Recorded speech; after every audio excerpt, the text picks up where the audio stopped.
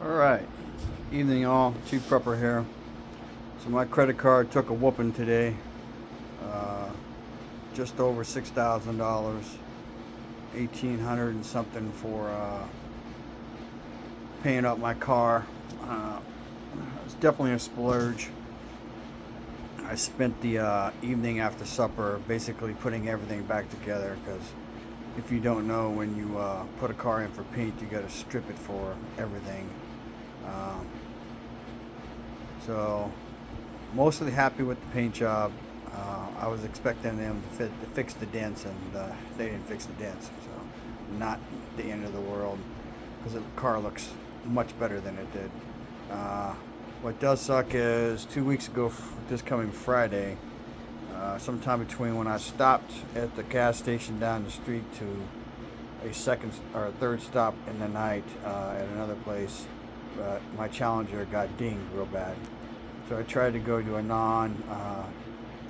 non-paint repair shop, and I sent them pictures, and they said that they couldn't do it. I had to go to a regular paint and body shop. So today I was going to get an estimate for the Challenger, and my Pontiac was supposed to be ready tomorrow, and I was just going to swap cars. So I didn't go with the Challenger prepped, and then when I got there, the Pontiac was ready.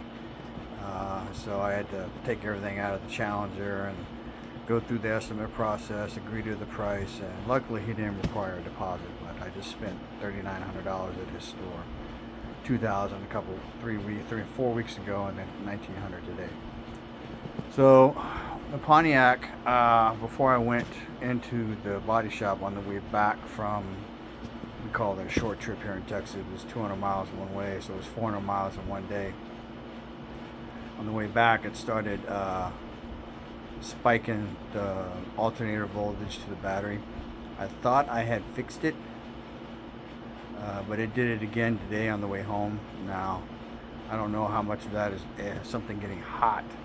So prior to going to the body shop, because I knew I was going to have to drive it, I went and ordered an alternator and a voltage regulator. Now the voltage regulator and the alternator for a GM fucking alternator is down inside of some bitch. So I have a voltage regulator that I don't have any use for.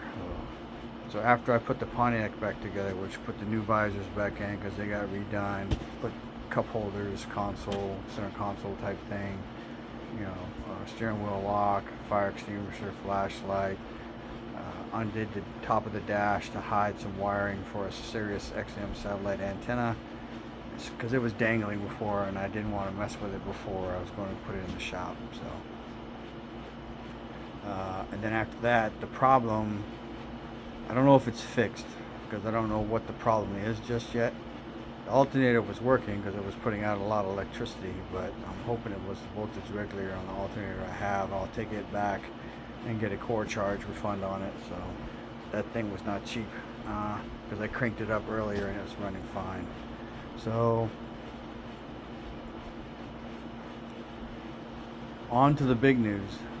The reason my credit card took a whooping today was because I just now ordered the Bluetti AC500 L with 2 of the b300 batteries. So I talked to my wife, and if we're going to stay here, or even if we're going to go somewhere else, I got to order 2 more 200 watt panels, and then I'll have 1200 watts of solar that I can put into it. And with the batteries the way they are, I can plug in both deep freezes to it, and then that leaves the other Bluettis that I have to power the two fridges in the house, and then what do you call it? I'll have a third one to do other stuff. So I plan to put stuff into service soon. And then with all the news and the information out there, it's just looking like a shitstorm's getting ready to hit. So I would encourage all of you to work on maintaining your quality of life. That will probably be last, because if you're just prepping, you need to just starting, you need to do your food, water, security, and shelter, and then worry about backup power, because you can live without power. You'll be very uncomfortable, but you can live without it. So just wanted to jump on here. Tomorrow I'll probably do a short video showing you the car. probably going to be selling it soon. I don't know yet. I might not, because I really like the car. I drove it today and I loved it again, so we'll see what happens. It doesn't get good gas mileage, but it's not the end of the world. What else? I have a light bulb that's out on it. It's a marker light on the driver's side front, so I got to find a bulb for that. I had 2 bulbs, but it didn't work, so I don't know if it's the socket or not. So I'm gonna have to test that probably and see what's up.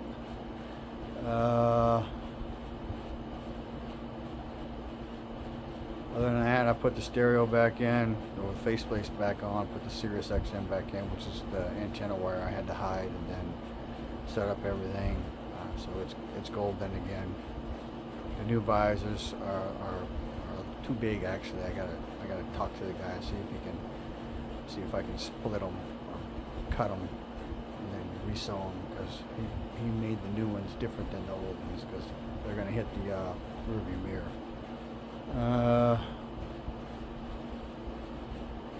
Jyne Urso seems like, I hope she's gonna work out. She got a whooping like a son of a bitch this morning because she pawed my face, and I've been telling her not to do that.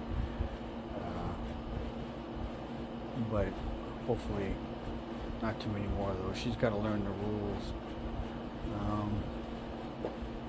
I love dogs, but my dogs are disciplined and they do what I tell them to do.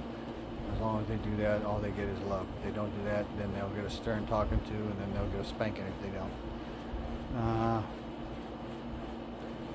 So yeah, it's a bad time right now. It's a rough time.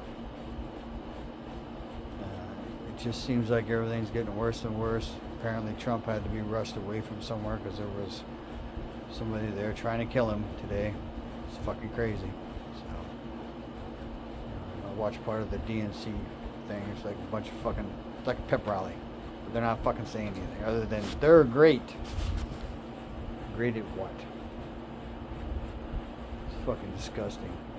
Come out with revised numbers for jobs. Oh, we over forecasted jobs by 818,000. Oh, she's the greatest thing in sliced cheese, but everything she's fucking touched has gone to shit. But the Democrats are fucking wonderful. Fuck them. Anyway, the Blue Eddy is supposed to show up on the 28th or 29th, so that's next week. Hopefully it happens. There's rumors of a fucking rail strike in Canada, and now maybe possibly a port strike in LA and the US. So basically that's durable goods, and if it's not available you can't buy it. So I've been saying, buy your durable goods, buy your tools, buy this, buy that, shoes, clothing, underwear, socks, t-shirts, buy it all. You know, I know nobody can afford to buy it all at once, so I'm just saying that we're approaching a time, if all this shit comes to a head at the same time, then it's going to be fucking awful. So, information is knowledge and power. Live a little, prep a lot, share the love. Keep prepping.